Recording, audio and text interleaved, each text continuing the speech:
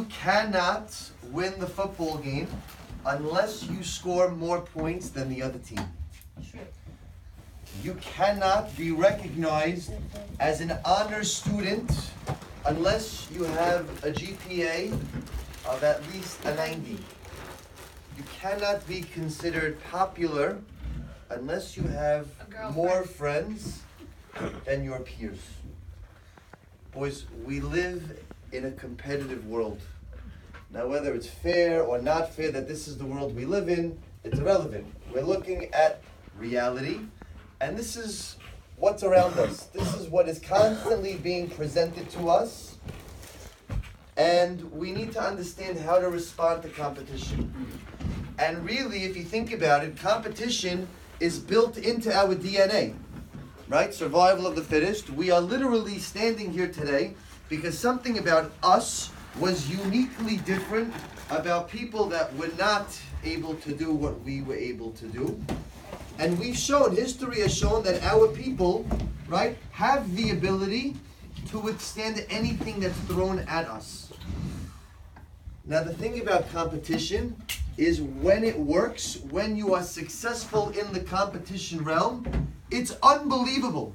There's nothing like scoring that game-winning touchdown at the end of a game, right? You throw that pass, yeah, let's go, right? Why is it that the only thing we know how to say when we do something in sports is let's go? We can't think of anything else but let's go. Where are we going? I don't know. Let's go. Okay. Right? There's nothing like when you do well on a test, right? You get that 98, 99, whatever you get on the test, and then the teacher writes at the paper, Mitsuyan, smiley face, Yafeh, right? Grandma gets to put on her bumper sticker, my student is an honor student at Yeshiva school, right? We love it. We're great. It's fantastic when it works. But what happens when it doesn't work? What happens when you are in this competition and you fail? How do you respond? And what do you really do in those moments?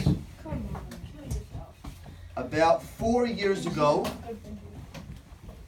I entered a football tournament with other Syrian players. We were the Syrian team in an Ashkenaz tournament. And we dominated. We were undefeated. We obliterated every single opponent that came at us. And it was a fantastic day. Everything from the tournament organizers to the referees to the field to the football that we were using, everything, every detail that went into that day was perfection. And I had no issue with it. The following year, we entered the same tournament. We went 1-2. We didn't make the playoffs, and I was upset. And I was upset is an understatement, and the things that I said that day, I still regret, till today. I said things like, it must be that they don't want the Syrian team to win the Ashkenaz tournament. It has to be, and at the time it made so much sense. Of course they don't want us to win. Right? We're the Syrians. It's an Ashkenaz tournament. They don't want us to win their tournament. But then I thought about it. Right? Later, after. What are you talking about? You won it the year before. They didn't have a problem with you winning it then. Now all of a sudden there's a problem? And I started to realize, boys, when we are in this competition realm, every single day, day in and day out, we have to compete. You know what the problem is? We have no idea who we are competing against. We haven't the slightest clue. Because if you told me that I'm supposed to compete against the referee, I'm supposed to compete against the teacher, you guys have some legitimate beef about some of the things that we come up with when we fail, right? It was the referee's fault. Oh, I'm sorry. I didn't know the referee was the guy who dropped the ball in the end zone. Oh no, that was you. Oh, I'm so sorry. I didn't know the teacher forced you to not go and study and instead you chose to go to your friend's birthday party. You're right. It was the teacher that made you do it. You're right. I'm so sorry. I'm wrong. We have to realize something, boys. We are in control of the way we act and the way we perform. Nobody can tell you how to respond to a situation. Maybe the situation isn't so fair, but nobody can force you to answer or to respond other than yourself. Michael Jordan, right? Famous story about Michael Jordan. He was cut from his high school basketball team. You're telling me the guy wasn't good at basketball? He's the greatest basketball player of all time. The guy wasn't good enough to be on a high school team? What are you talking about? Right? Walt Disney. He was fired from his newspaper company because they said he lacked creativity. Boys, the guy created a mouse and he put it on TV, and my 2-year-old daughter won't stop asking me, Daddy, I want Mickey. Daddy, I want Mickey. He wasn't creative enough. The guy's got his own make-believe land that I pay thousands of dollars to go see. If that's not creative enough, I don't know what is. But boys, this is what these men did.